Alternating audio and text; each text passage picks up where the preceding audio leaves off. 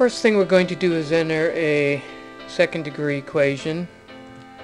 So in the input bar at the bottom, I'm going to enter f of x equals x squared.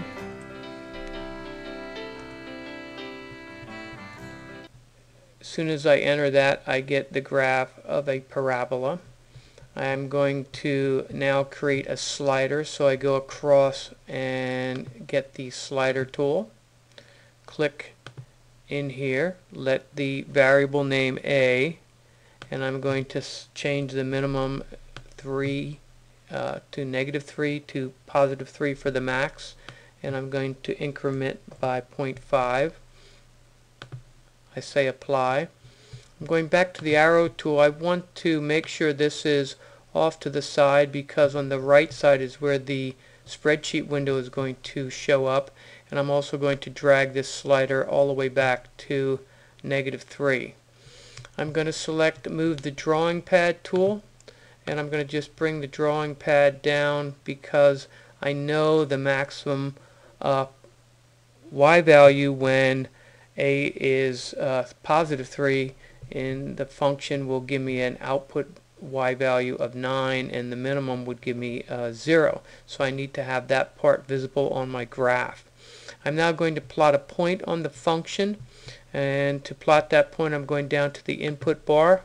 I'm going to label it P, so I'm going to start with a capital P colon, and then I'm going to have a parentheses, and I'm going to plot a, little a, lowercase a, comma, f of a.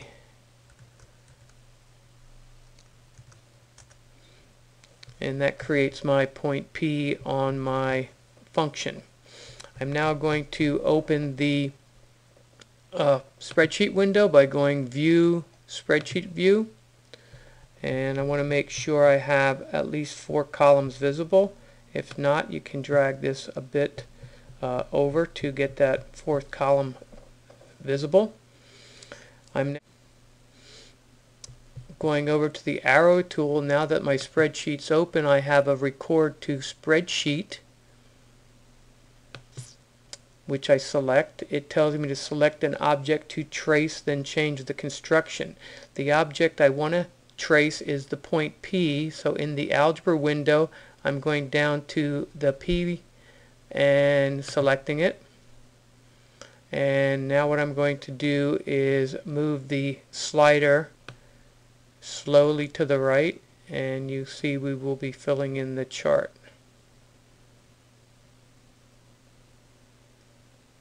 Okay, good. I'm now going to click on the move drawing pad tool and then click somewhere in there. This turns off the trace of the values. So I have my X, I have my Y in columns A and B respectively. So I'm going to column C, and I'm going to calculate the difference in the Y values. So I'm going to go down 1 cell, and so I'm going to use the formula equals. I'm going back in column B, and I'm selecting the first Y value, and I'm subtracting the second Y value in that column. Now this procedure that we're using only works when the increment in the X values in your table is constant, and we have a constant change in our X values of 0.5.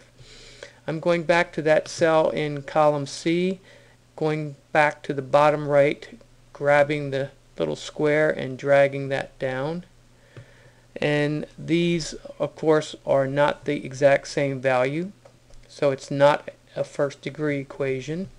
Going to column D, I'm going to create the second difference. So I'm going down 1 additional cell. I'm going to go equals.